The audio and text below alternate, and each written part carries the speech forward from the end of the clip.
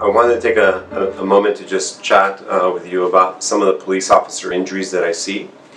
You know, working here at Restore has given me a unique perspective on taking care of police officers. We see quite a number of police officers from some of the local agencies in the area, and because of this large volume of police officer patients that I have, it's given me a unique perspective in understanding the injuries that they experience, how they occur, and how to treat them. I really believe that taking care of police officers is almost like having a unique subspecialty in orthopedics, because they're like a unique set of people that have unique work and they have a unique culture, obviously a unique job, and they do this for years on end. They're highly motivated. It's very difficult to get through the academy and difficult to be a police officer, and it's a physically taxing job, emotionally taxing job, and with that comes certain challenges, physical challenges, emotional challenges. So some of the physical challenges that I see are those related to shoulder injuries. What I've learned from taking care of the police officers and what they relay to me is that they have a lot of equipment that affects their ability to do their job. But it's necessary. They have to have this equipment to do their job. So it's a double-edged sword. You have equipment that's necessary to do your job, but it's also equipment that affects you physically. So for example, they have their bulletproof vest and they have a utility belt, both of which are very heavy. It adds a greater load on their skeleton, on their spine, on their hips, on their knees. So that in and of itself, after many years, will cause some problems that are somewhat related to the overload. That same equipment causes them to also change the way they do things. So for example, the way they stand, they're always shifting their legs, and that's because the weight of the belt on their hips hurts their hips or even causes numbness, so they shift, and that's just something they have to do. They just do it without even thinking about it. The belt also leads to them having to sit on their car seats in an awkward position, so they're not in an ideal position for driving long periods of time, and that ends up leading to abnormal spinal positions, and that's because they can't really sit on their seat properly, and then they have to be twisted to work on their computer. So those are some of the challenges they deal with every day.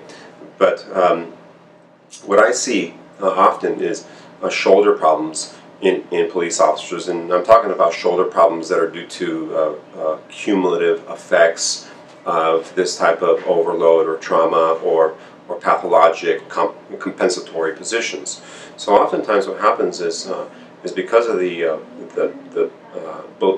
vest and what they do as police officers leaning forward, driving like this, the shoulders become painful and stiff, and one of the treatments that can be done before this pain becomes a real problem is stretching.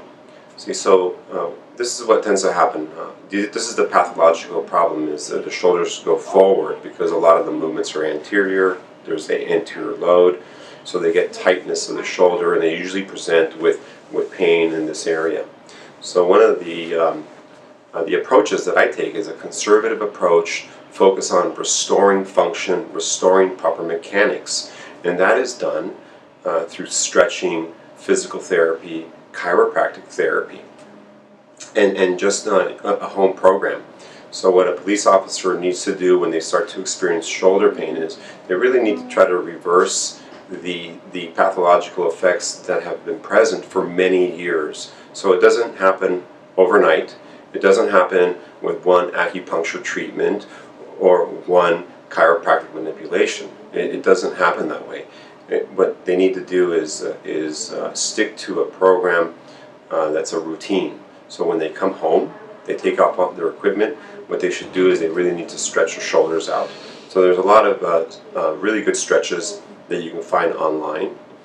I put some stretches online under morastretches.com. These are 5 of the most common stretches that I recommend for the shoulder. So you stretch the shoulder out just to keep it limber, to keep the mechanics proper, and that in and of itself, I have found, has led to significant reduction of shoulder pain in police officers, and I'm hoping that with time it will actually prevent them from having progressive problems that lead to rotator cuff tears. So once again, this is especially for police officers, first responders, firefighters. It for the most part suffer similar problems, but especially police officers because of the gear and their job requirements.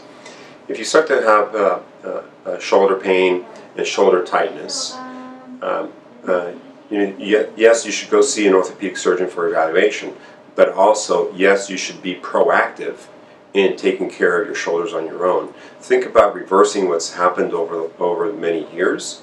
Think about stretching the shoulders so that you can get your posture back. You want to be able to put your shoulders back, and in order to accomplish that, you need to stretch the anterior shoulder. You need to stretch the pectoralis minor, is what we call it, and be able to easily bring your shoulders back.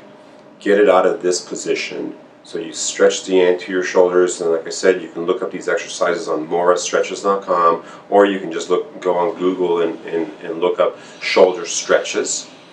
And if you are going to the gym to work out with weight work, work on the upper back. Work on your scapular stabilizing muscles like your latissimus. So do things like rows, where you're trying to shrug your shoulders back, and that way you strengthen the musculature that supports the scapula, and then you do your stretches to loosen up the front of the shoulder. And that will be a great start for the police officers that are already starting to experience shoulder pain. So once again, get into a routine where you get home, you stretch.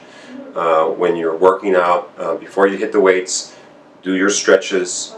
If it's just not working, make sure you see an orthopedic surgeon or a musculoskeletal specialist, somebody that understands injuries and understands how to treat them effectively, efficiently, and get your x-ray. Just make sure there aren't any problems with the structure. You can get an MRI just to make sure you don't have any significant tears that are not going to do well with just rehab. So you get that out of the way, and then you might need an injection, maybe not, but what I would highly recommend is to do a routine stretching program for your shoulders, and I think that will make the biggest difference. So that's my tip of the day for police officers who are already starting to experience shoulder pain. It's something that I'm hoping will help you avoid having to have surgery in the future. Thank you very much. If you have any questions, you can go on my webpage. It's myorthodoc.com, and there's actually a link where you can reach out to me if you have any questions, and hopefully I can help. Thank you. Have a good day.